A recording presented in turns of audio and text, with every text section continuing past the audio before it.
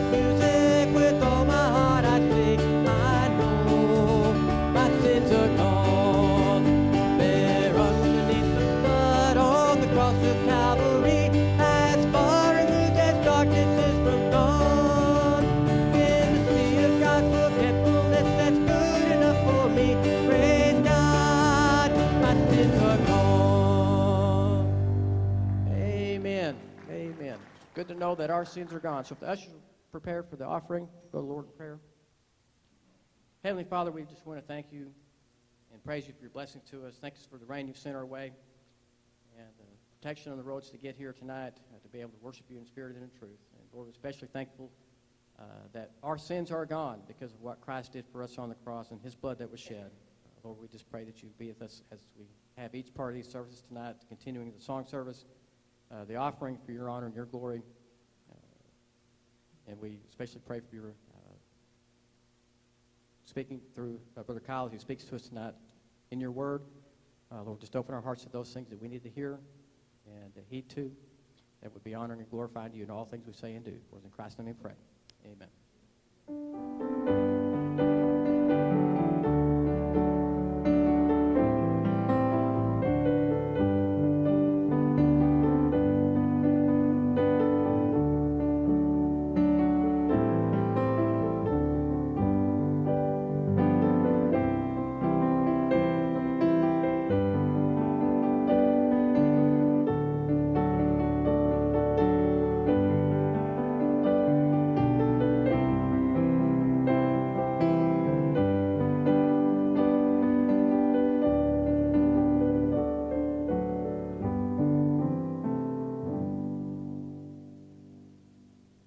Please join in as we sing Every Day with Jesus.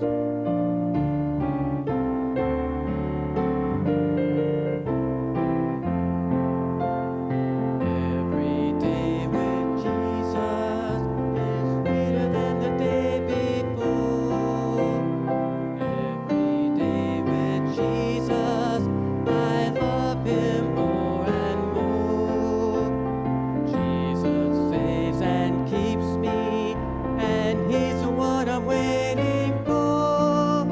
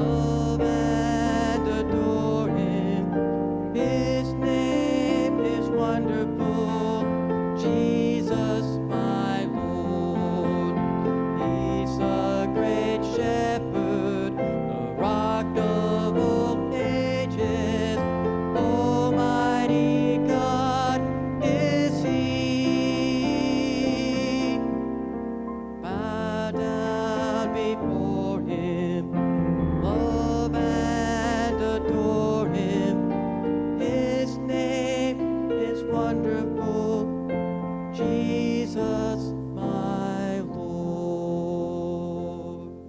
Amen. Thank you.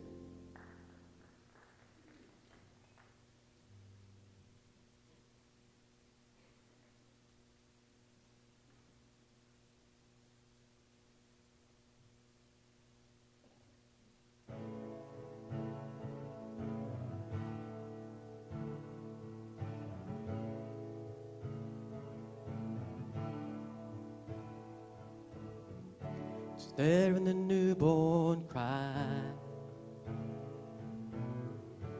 there in the light of every sunrise, there in the shadows of this life, your great grace is there on the mountain top, there in every day and the mundane, there in the sorrow and the dancing, your great grace, oh such grace. From the creation to the cross,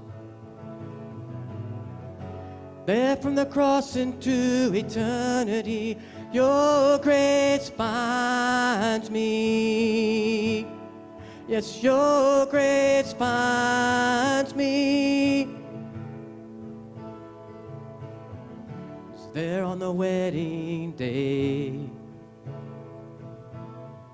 and there in the weeping by the graveside, and there in the very breath we breathe, your great grace. The same for the rich and poor, the same for the saint and for the sinner, enough for this whole wide world, your great grace, oh such grace. And then to creation to the cross, there from the cross into eternity, your grace finds me. Yes, your grace finds me. There in the darkest night of the soul, there in the sweetest songs of victory, your grace finds me. Yes, your grace finds me. Your great grace, oh such grace, your great grace, oh, such grace.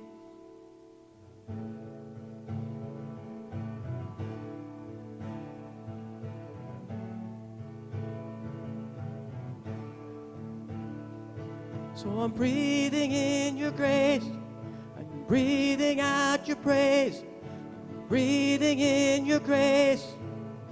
Forever I'll be breathing in your grace, breathing out your praise, breathing in your grace. Forever I'll be breathing in your grace, breathing out your praise, breathing in your grace. Forever, God, forever. Your grace finds me. Yes, your grace finds me.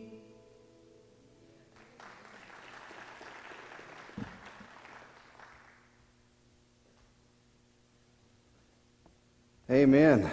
It's good to see you all here. I want to make something clear. Brother Robert was right about the temperature. I just don't like the rain and the cold. Picky. Now, I definitely would rather it be cold and rainy than hot and rainy. That's just me. If you have your Bibles, you turn over to 1 Thessalonians, if you will. And we're going to just pick right up.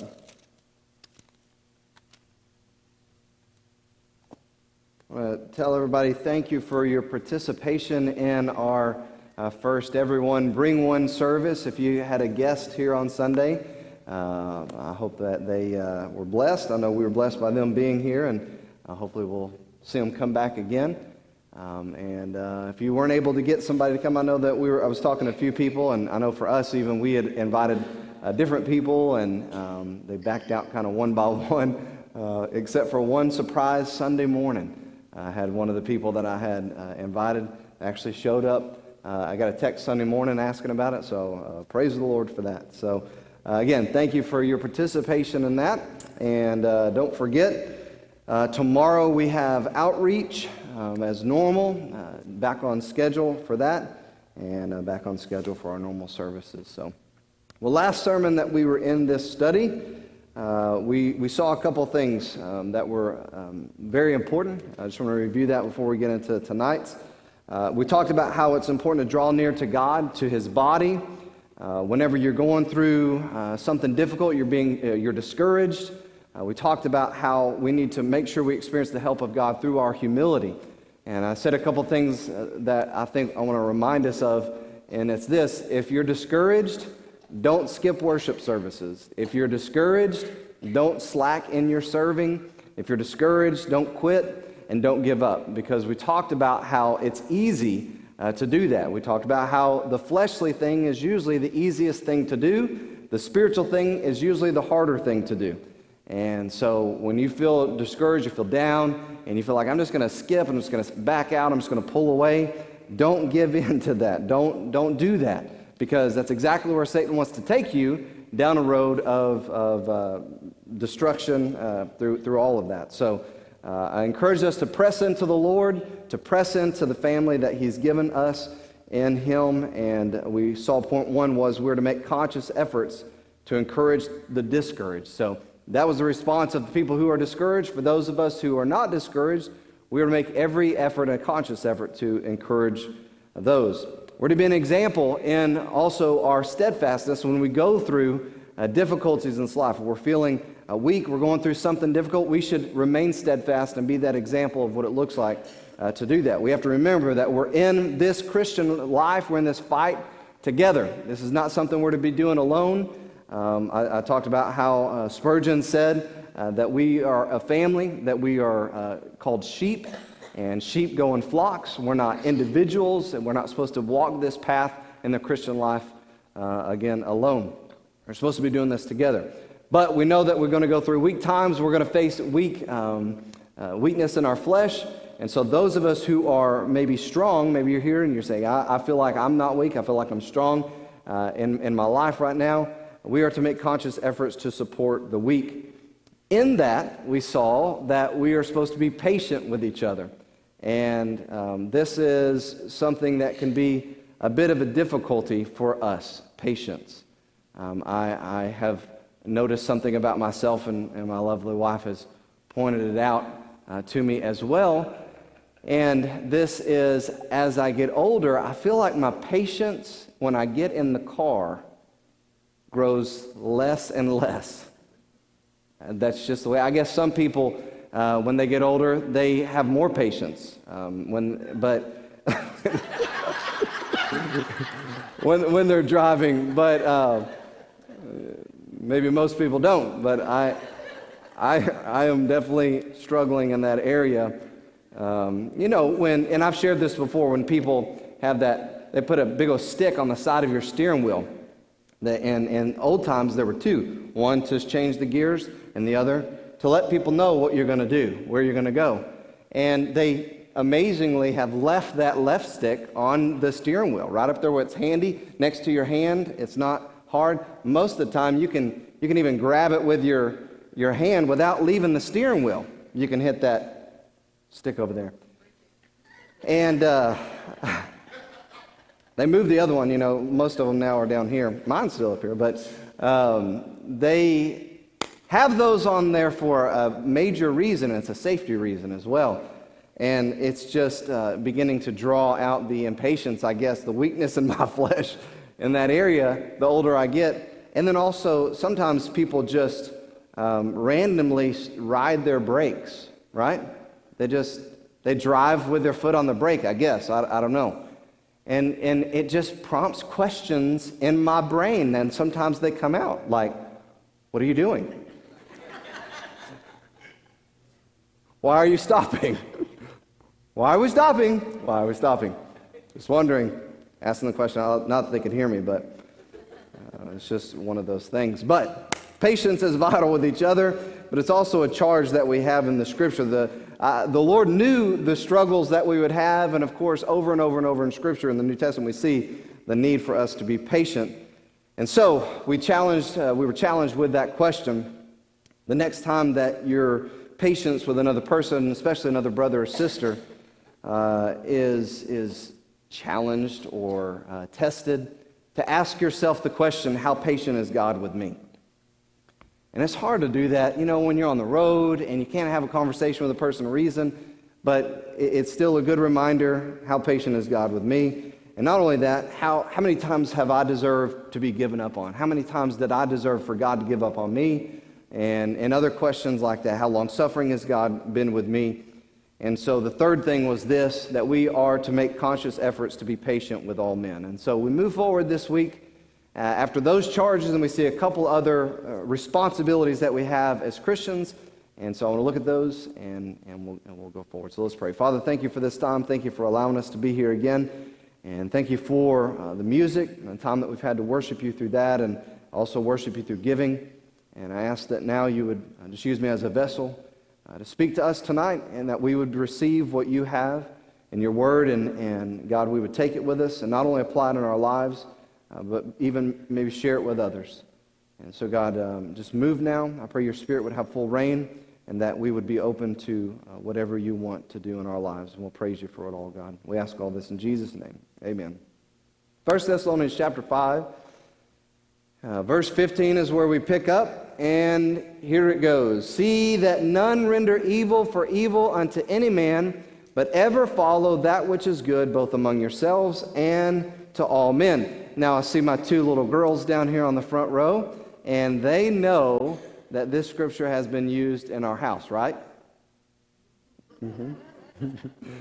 Because whenever there have been sister spats, and what happens is we hear something going on, and so we say, hey, what's going on? And one of them says, so-and-so did this to me. And so the other's response is, most of the time, that's because she did this to me.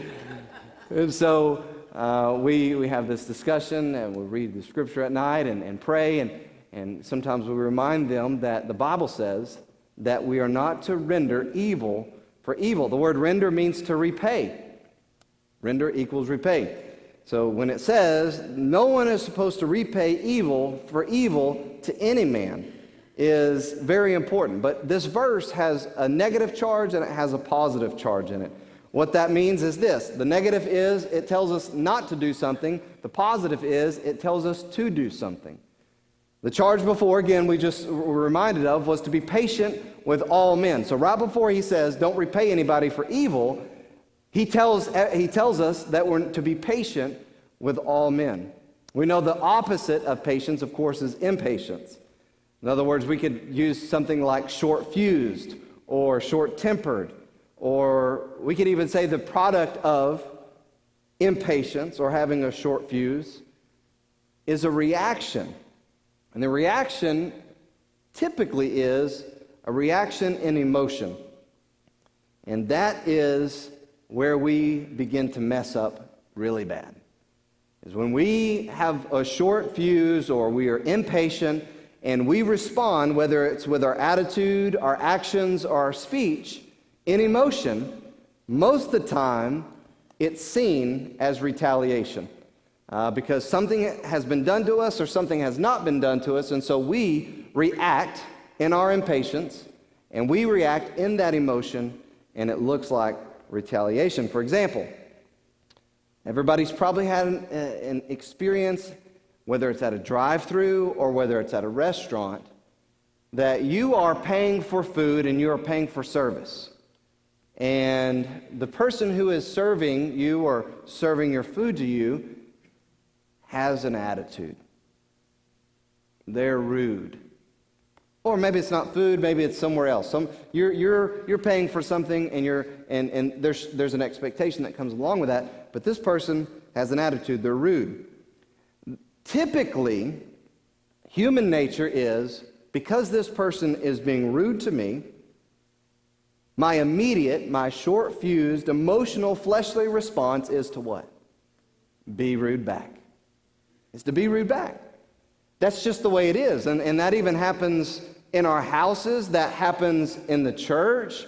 It happens because that's what our flesh's response is. We feel like, well, someone is like this to me, that's how I'm supposed to be back to them. So they know they can't be that way to me. So they know that what they're doing is wrong. So they realize how it feels. Whatever our motive or justification is in repaying them the rudeness that they're dishing out to us, we feel justified in doing that because that's what our flesh says feels good and is right. But remember, we talked about earlier, we talked about in the last study, is the easy thing to do is not always the right thing to do. Matter of fact, the easy thing to do is typically the fleshly thing and the wrong thing to do. For instance, this is just an example. It's easier to sleep in than to get up, right? Especially you, hey, I've been working all week and I've been working hard, and I just want that extra rest. It's easier to do that in the flesh. It's just easier to give into that. But the discipline, the heart of the spiritual thing to do is to be where you're supposed to be or get where you're supposed to get. And so we have to remember this is the charge that God's given us in His Word. We are not to repay evil for evil. We are to do what may be the hard thing to do, the spiritual thing to do. Not repay evil. Don't do it. Don't repay what someone has done to you if it's evil.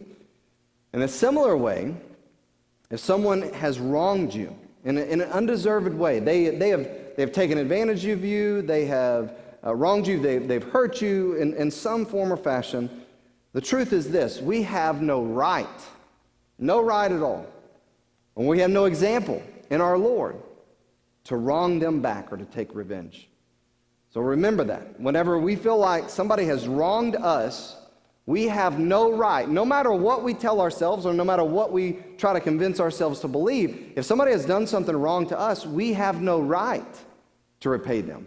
And again, the example we see in our Lord, that we're going to see in a second, we have no example in Him to repay evil for evil. Again, that's the hard thing to do, is not to do that. But remember, the spiritual thing to do is typically the harder thing to do. Matthew chapter 5, verse 38, Jesus is teaching, and He says, "You've heard that it's been said, an eye for an eye and a tooth for a tooth. But I say unto you that you resist, that you don't give in to evil." He says, "Well, whosoever shall smite thee on thy right cheek, turn to him the other also. And if any man will sue thee at law and take away thy coat, let him have thy cloak also. And whosoever shall compel thee to go a mile, go with him twain." Go with him two. "Give to him that asketh thee, and from him that would borrow of thee turn not thou away. You've heard that it's been said, Thou shalt love thy neighbor and hate your enemy. But I say to you, love your enemies, bless them that curse you, do good to them that hate you, and pray for them that despitefully use you and persecute you." Why? Here's the why. "That you may be the children of your Father which is in heaven, for He maketh His sun to rise on the evil and on the good, and sendeth rain on the just and on the unjust. For if you love them which love you, what reward have you? Do not even the publicans the same? And if you salute brethren only, what do you more than others? Do not even the publicans so?" He says, "Be therefore complete or perfect or mature, even as your Father in heaven is." Romans chapter 12, verse 17, very clearly, "Recompense, repay no man evil for evil. Provide things honest in the sight of all men. Be sincere. If it be possible, as much as lieth in you, live peaceable with all men. Dearly beloved, avenge not yourselves, but rather give place unto wrath. For it's written, Vengeance is mine, I will repay, saith the Lord. Therefore, if thine enemy hunger, feed him. If he thirst, give him drink. For in so doing thou shalt heap coals of fire on his head. Be not overcome evil, but overcome evil with good." Now, let's talk about the motive in this real quick, because somebody says, there's my vindication. I'm just going to put on a smile and I'm going to be nice to them, because now I see if somebody's wrong to me or ugly to me or does something to me, and I turn around there, it's going to compile the negative consequences that they get as I do good to them. No, the motive is not repaying. That's what he says. Don't avenge yourselves. Don't do that. He says this is what your job is to do, is to make sure that you show the love of God regardless of how unloving somebody is to you. And they'll get their judgment. They'll get justice that's coming to them. 1 Peter chapter 2, it says this in verse 19, "For this is thankworthy if a man for conscience towards God endure grief, suffering wrongfully. For what glory is it if, when you be buffeted or corrected for your faults, that you should take it patiently?" You know, if you do something wrong, you get corrected for it, and you take it patiently. How noble or how admirable is that? But if, when you do well, when you do right, and you suffer for it, and you take it patiently, this is acceptable with God. For even hereunto were you called, because Christ also suffered for us, leaving us an example that you should follow in his steps. Here it is. "Who did no sin, neither was guile found in his mouth, who, when he was reviled," when he was mocked and ridiculed and beaten and scourged and all this evil done to, he reviled not again. "When he suffered, he threatened not, but committed himself to him that judges righteously, who his own self bare our sins in his own body on a tree, that we being dead to sins should live unto righteousness, by whose stripes you were healed." And finally, in 1 Peter chapter 3, it says this in verse 8, "Finally, be ye all of one mind, having compassion one of another, love as brethren, be pitiful, be courteous, not rendering evil for evil, nor railing for railing, but contrariwise, blessing." Don't repay evil, don't repay railing, but give blessing in place of what people give to you as far as evil goes. Knowing that ye are thereunto called, that you should inherit a blessing. For he that will love life and see good days, let him refrain his tongue from evil, and his lips that they speak no guile. Let him eschew evil and do good. Let him seek peace and ensue it. For the eyes of the Lord are over the righteous, and his ears are open to their prayers. But the face of the Lord is against them that do evil. And who is he that will harm you if you be followers of that which is good? But and if you suffer for righteousness' sake, happy are ye, and be not afraid of their terror, neither be troubled. Again, one of the hardest but most Christ-like things that we can do is to show love, is to give good when someone has given us bad. Furthermore, one of the most Christ-like things that we can do is to truly and sincerely forgive someone when they've done something wrong to us. One of the most Christ-like, I really want to be more like the Lord, then learn to forgive in all sincerity.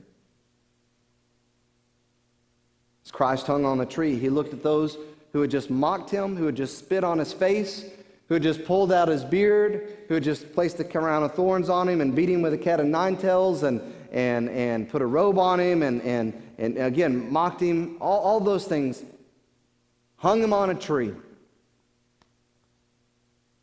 to die. And he looked down and he said, "Father, forgive them. They know not what they do." He didn't say, "Boy, you're going to get what's coming to you. I'm going to get off this cross and get out of that grave, and you're going to pay one day." He didn't say that. He had forgiveness. He asked for their sins to be forgiven, the evil they had done. And I want us to get this tonight, because this applies in the home first. Or should apply in the home first. You know, a lot of homes, a lot of marriages struggle because things are held on to. And sincere forgiveness isn't given. A lot of churches struggle because of that. A lot of relationships struggle because of that. A lot of people miss out on a lot of things as Christians because there isn't sincere forgiveness given. So it should apply in the home first. And I would say with the most intimate relationship that God has given to us, the husband and wife, it should be manifested there clearly. It should be seen among brothers and sisters, and sisters and sisters, brothers and brothers. It should be seen in the church very vividly. Because if those of us who have been forgiven of all can't forgive all, then what does that say about our hearts? Are they truly changed? Do we truly understand or have we forgotten? If we can't forgive as we've been forgiven, what does that say? Because that's the charge that we find in Scripture. Ephesians chapter 4 says this in verse 1, I therefore, the prisoner of the Lord, beseech you that you walk worthy of the vocation wherewith you're called, with all lowliness and meekness, with long suffering. Listen to what he says, forbearing one another in love, endeavoring to keep the unity of the Spirit in the bond of peace, making every effort eagerly to keep the unity of the Spirit. And the glue that helps that is the peace that comes from God. Further in the chapter it says in verse 29, let no corrupt communication proceed out of your mouth, but that which is good to the use of edifying, that it may minister grace unto the hearers. And grieve not the Holy Spirit of God, whereby you're sealed unto the day of redemption. Listen what he says, let all bitterness, wrath, anger, and clamor, and evil speaking be put away from you with all malice. That all of that junk should be out of our lives as children of God. And then he says, be you kind one to another, tenderhearted, here it is, forgiving one another, even as God, for Christ's sake, who hung on a tree, has forgiven you.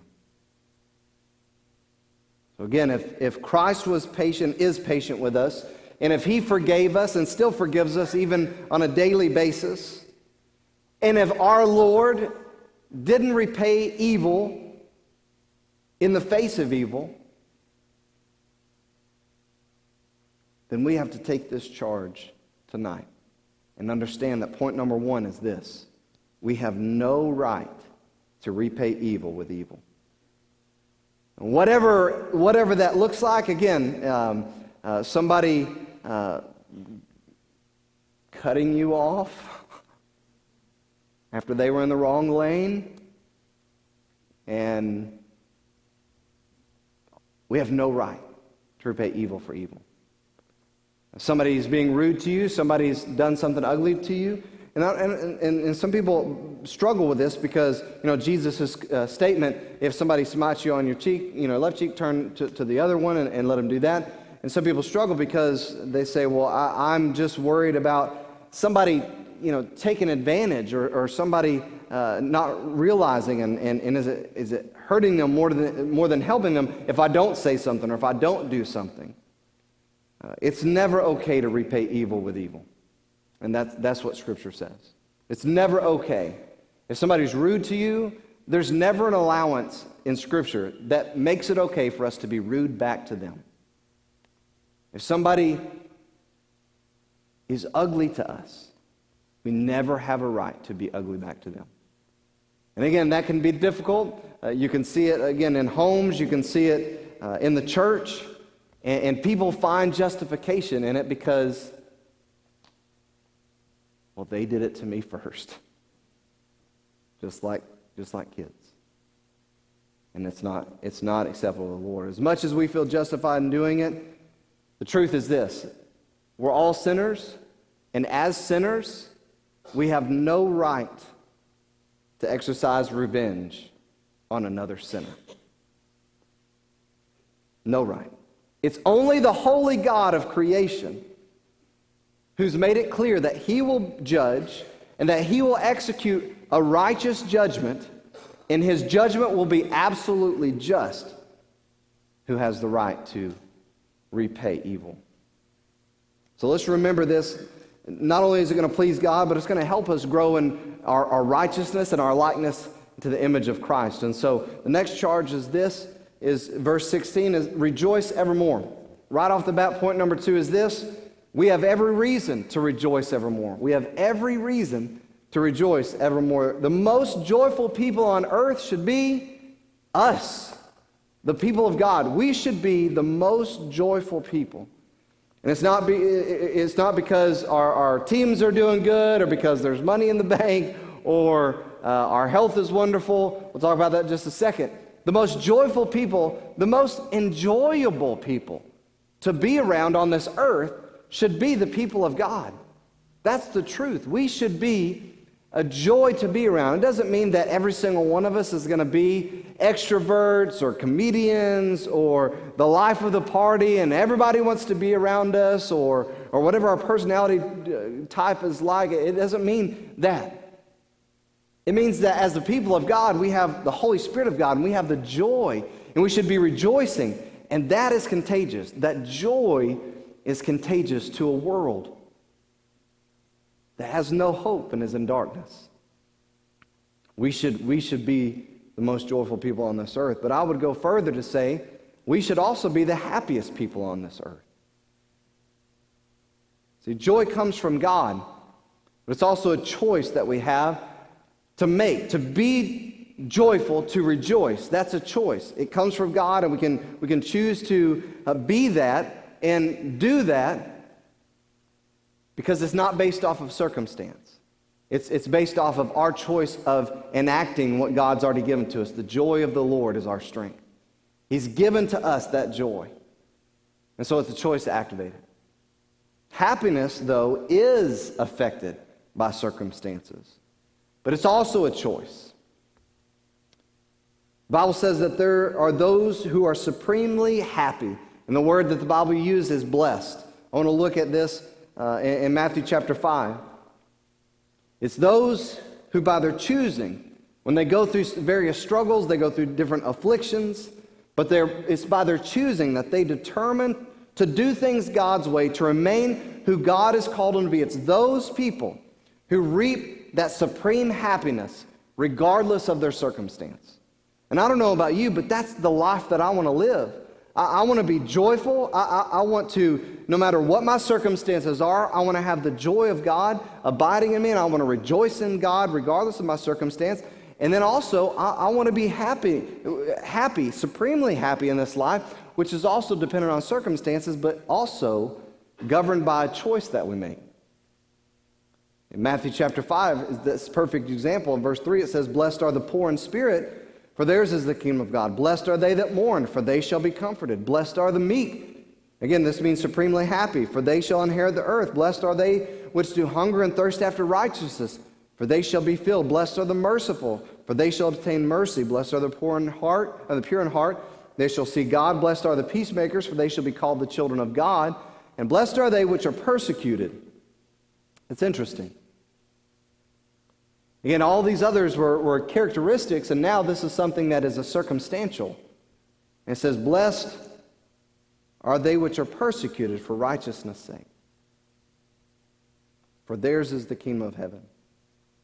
And it goes on to say, "Blessed are you when men shall revile you and persecute you and say all manner of evil against you falsely for my sake." And the charge goes on to say, "Rejoice," in verse 12. "And be exceeding glad, for great is your reward in heaven, for so persecuted the prophets which were before you." See, these people are happy. And those who are persecuted for Christ's sake, the Bible says, should rejoice in that. Rejoice that we are counted worthy to suffer for our Lord. We see in Philippians chapter 4, verse 4, "Rejoice in the Lord always. And again, I say rejoice." Rejoice in the Lord always, and again, I say rejoice. Now, this is difficult because, as someone pointed out, sometimes trials and pressures and afflictions in this life come along, and it can seem impossible to be happy. And I want us to understand that there are times that we are going to be sad. There are times that we are going to be hurt. We saw Miss JJ's family today hurting. They were sad. They were mourning. And that's okay. Those are normal human emotions. But they can still have joy, and they can still experience that supreme happiness in the midst of that. As the Bible says, "Blessed are they that mourn, for they shall be comforted." We can still experience this amazing joy and even happiness regardless of our circumstances. But it comes from the Lord. In Philippians chapter 4, Paul was making a very clear charge to rejoice in the Lord. He wasn't saying you need to be happy in the Lord. He said you need to rejoice in the Lord. 2 times he said this in this verse. Rejoice in the Lord always, and again I say rejoice. How can we do that? How can we rejoice in God regardless of how bad our circumstances is, regardless of the measure, the gauge of the happiness that we're feeling in the circumstances? How can we rejoice in the Lord always? Because Christ is the one. He is the one in whom the sphere of rejoicing is to take place, to rejoice in Him. There's going to be circumstances that don't produce happiness in us, that we don't like, that we don't enjoy. Again, they bring about the sadness, they bring about the hurt. There are going to be circumstances that bring those things about in our life. But we can always rejoice in the Lord. We can always delight in Him. And we don't have to look any further than the Apostle Paul as he's writing this to the Philippian church. He was sitting in a Roman prison. And he's telling them from a Roman prison cell to rejoice in God regardless of your circumstances. Great example is this man had this abiding inner joy. He felt supremely blessed. Yet we know at times that he said to the Corinthians that they feared unto death. They felt like their life was in jeopardy. He was stoned. I can't imagine that as those stones hit up against his head and his back and those sensitive places of his body, that he was laughing about it. There's nothing in Scripture that tells us that he was doing that. I can't imagine that when everybody left him and deserted him, and people that he was relying on, that he just laughed it off. But I do believe that Paul had this abiding joy in his life, regardless of what was happening around him, regardless of what he was going through. And it was based off of the relationship he had with the Lord and a choice he was making to rejoice in the Lord. And so tonight I want to encourage us, and as the musicians make their way, I want to make sure that we remember these things. The first point, we have no right to repay evil for evil. So maybe you've already experienced something like that this week and you feel like, I felt justified in doing this. Remember, we have no right as sinners to repay evil to another sinner. We have no right to repay.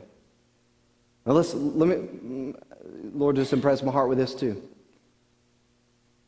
Sometimes the evil doesn't look like an action or an act that we do. Sometimes it's withholding.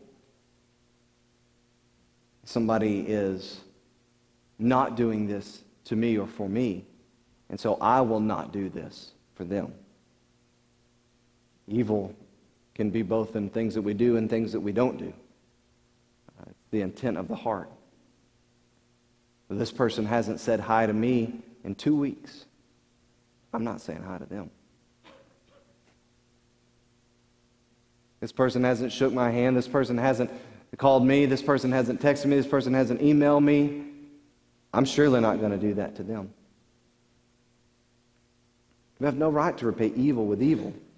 And sometimes those things aren't even intentional. The things that we feel justified in doing or not doing back to somebody else, the other side wasn't intentional in doing it. It's about the heart. It's about making sure that our heart's right. And then number 2, we have every reason to rejoice evermore. I know in our church, we've got a lot of people going through a lot of circumstances. Many of us are dealing with things every single day. But I want to encourage us and charge us to rejoice in the Lord. Again, if you're not striving to do this, it should be something tonight you say, God, everything around me seems dark and bad. But I have a relationship with you, and I don't deserve it. I have eternal life that I couldn't earn. I have so many blessings, and I want to rejoice in you always, regardless of my circumstance. I want to be one of those people that are joyful to be around because I have your joy inside of me. And so I want to encourage you and charge you with that tonight. Father, thank you so much for this time. Thank you for your word.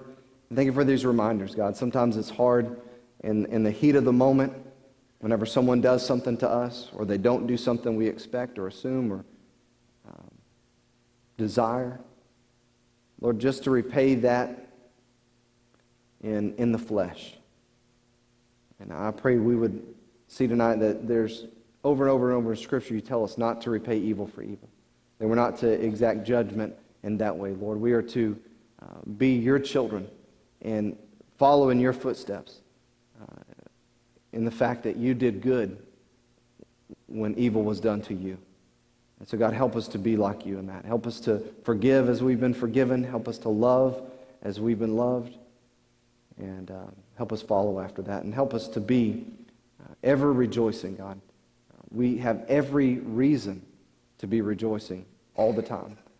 And so, Lord, I pray that we would take heed to that tonight. I pray you just move now, and we'll praise you for it in Jesus' name. Amen. If you'll stand tonight, as they sing, I encourage you to come.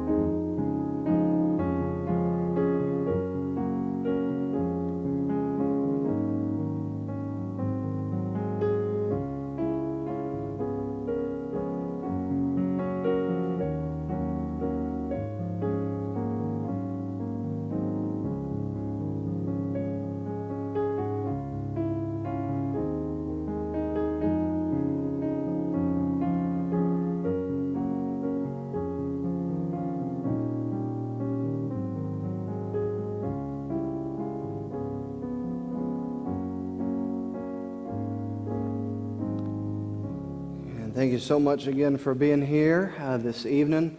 I want to ask you to continue to pray for a couple of things.